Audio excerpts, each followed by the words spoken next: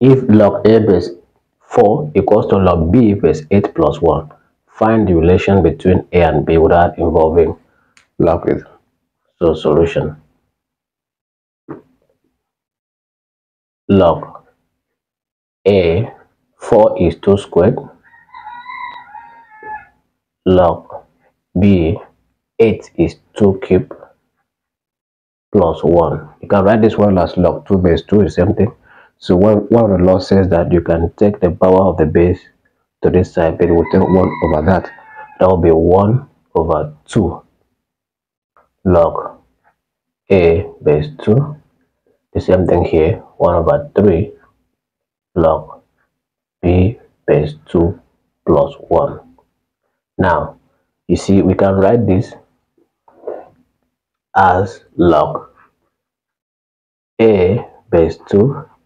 This will come over here, that is raised to the power half, equals to log b base 2 raised to the power half, or 1 over 3 plus 1. So what if we subtract? We take this to this side, that will be minus log b raised by 1 over 3 base 2 equals to positive 1. We can divide because the law says that base 2 a raised to the power half divided by b by 1 over 3 equals to what? 1. Now this raised to the power this, that will be 2 raised to the power 1 equals to a raised to the power half divided by b raised by 1 over 3. We are looking for the relationship. So now a raised to the power half equals to this time this